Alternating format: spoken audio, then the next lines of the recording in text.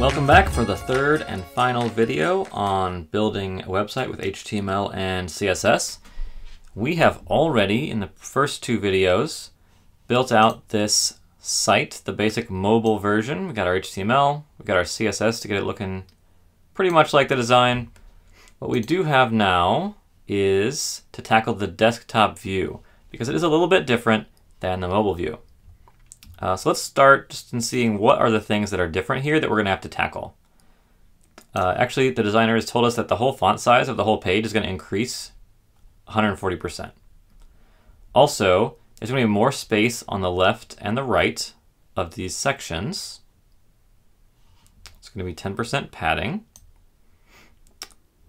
We can also observe that there is extra padding in the table.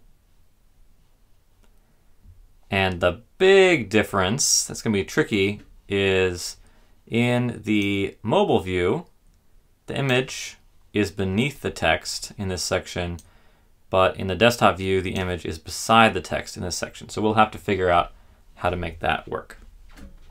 Okay, so let's start with the easy stuff. Let's start with the font size and the padding. All right. So in our reference sheet, we can see that we're going to be using, let's see, the media queries is the right tool for the job to trigger certain CSS styles to happen only on the larger screen size. So here's an example of a media query. We can kind of work from this and tweak it for our own purposes. So I'm going to copy that over to my code. It's a good idea to put your media queries at the bottom, just because that lets them appropriately override, or rather easily override, any styles that you had above. Okay, so we don't need to rewrite all of the styles. We only need to rewrite the ones that are going to change. I'm also going to change this 768. That's going to be the point at which these new styles or these additional styles apply. I'll show you that in a second. But what did we say? We're saying we're going to change the font size. So I'm going to change the font size on the body to 140%. That's what my designer told me. So we should actually be able to see that right now. This style will trigger as soon as my screen is this large or larger. So if we go back to our page, the easiest way to demo this is if you have your dev tools open, you can kind of drag the border here to define the size of your page. And as you drag it, you do see at the top that it is showing the width of the page. So right now it's less than 768, but as I cross that border between 768, you'll see the font size jump up. Here we go. There you go. So you can see that once I've gotten to here, I'm at 830. Wow. It has the larger font size. So let's go ahead and switch back and make the other adjustments. So we want the sections. For mobile, our sections have a padding of 32, but for desktop, these larger screen sizes, we're going to change that. We're going to override that to padding left 10%, padding right 10%. Okay, so there's that extra padding, but when you make it smaller, you don't have that extra padding. Okay, let's see, I believe we also need to, what else needs to change here? We want some extra padding on these cells. That's going to look like another rule. Our THs, padding.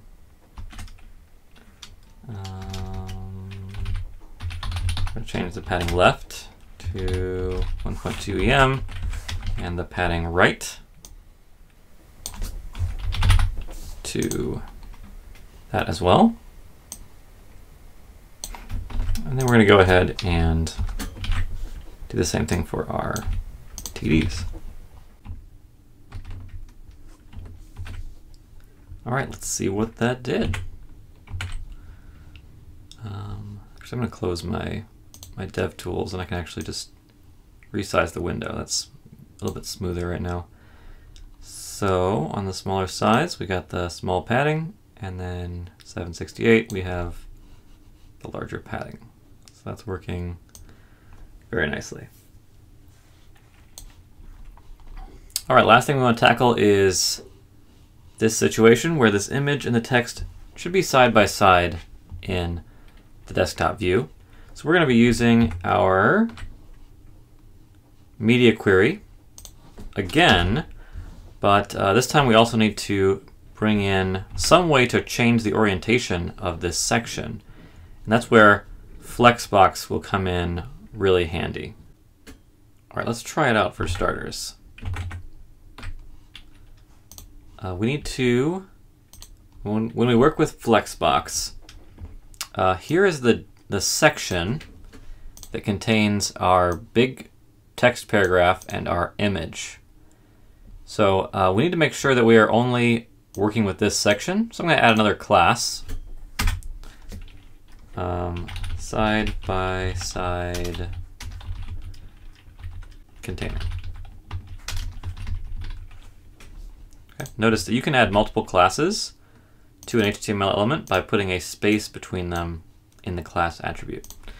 So we can target this particular class for the container that goes outside of the two items that are going to be side by side.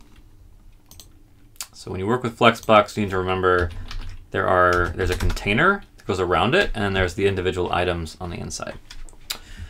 So we're going to take our side-by-side container and set it to display flex. Okay, let's go see what that looks like. Wow, that already put them side by side, just that one change. But let's look at it a little bit more closely to understand it better. Here in the cheat sheet, we do have a Flexbox properties section. And we will see that all of these properties do apply to the parent container, that section that we're styling right now. And let's have a look. We did the display flex already. That just kind of enabled Flexbox. There are a few other options we can play with: flex direction, justify content, and align items, which I think we will want to actually tweak some of those. So let's try them out. Flex direction. Let's try flex direction first. I'm just going to play with it here in the DevTools.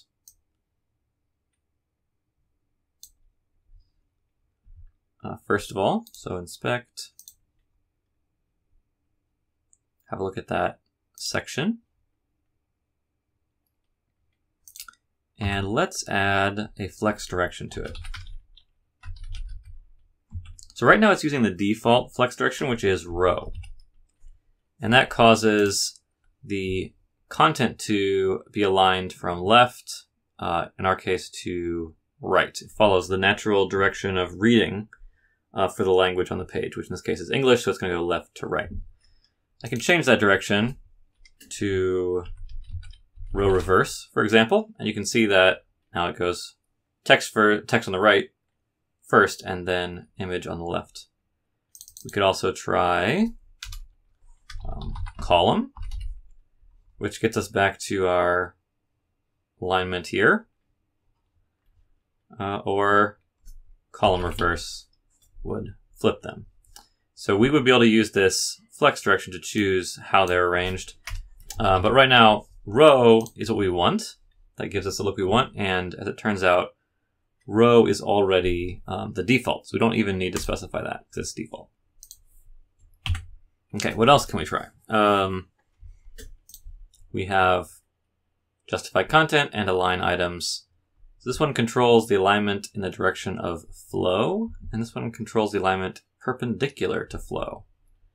So flow is, let's see here. Okay.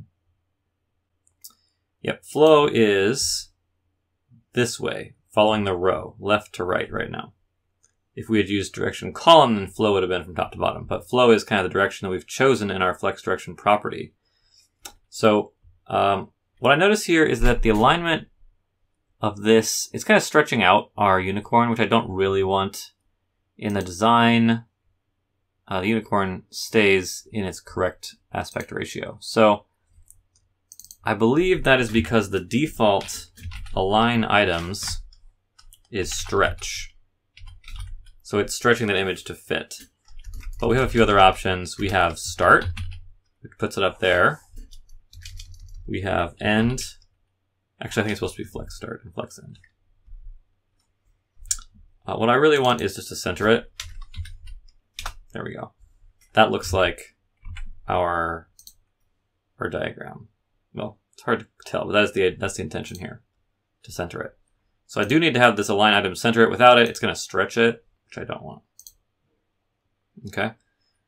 So we can leave that. We can leave the flex direction row, and we'll add the align items center.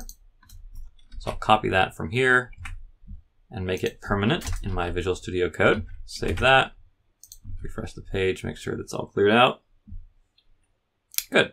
So now it stays centered.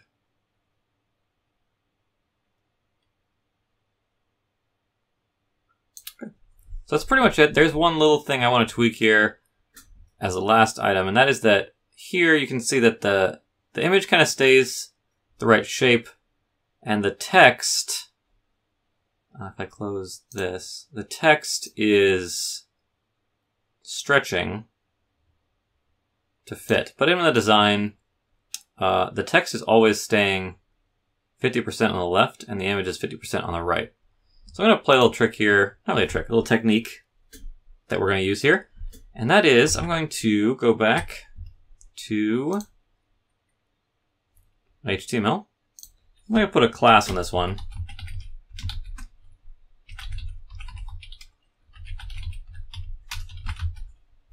Side-by-side item.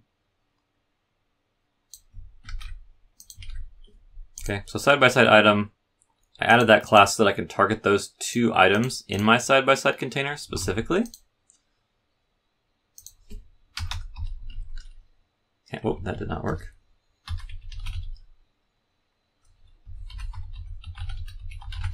Okay.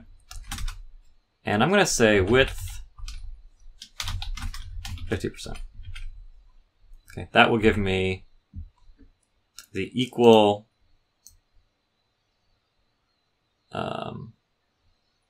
equal halves. This one's 50% width, this one's 50% width. So that's good. Except now we've broken something else because the unicorn is actually supposed to stay the same size. It's not meant to grow. So right now we're saying this unicorn will always be 50% of the size. So when the page is larger, the unicorn gets larger.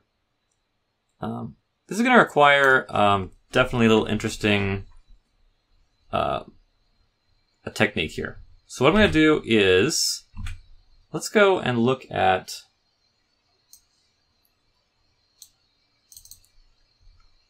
let me draw on here a little bit. So sometimes you have to get a little creative when you are, there we go, working with HTML and CSS to make these pages. So here is our section. It does have a little bit of padding on the edges, remember. So here's really our section content. Inside of that, half on the one side I have half of it is this paragraph. On the other side I have half of it. Right now is the image. But here's what I can do. I can say, okay, half of it is this space, but then inside of that space is where the image ends up getting centered. So we're going to center that image inside of this space, which means we need another container to make up the space. And I'm just going to use a div that is just kind of a nondescript, just general purpose container that I can use there we go. General purpose container that I can use to mark off a section and manipulate the contents of that section. So I'm actually going to go ahead and in my HTML add an extra element just to provide the structure that I need. I'm going to put that around the image, and now that's going to be my side-by-side item. So save that. And let's go look at our result. Okay, good. So now we can see that our unicorn is staying the same size, even though the page gets larger and smaller. And one way to see that is to inspect.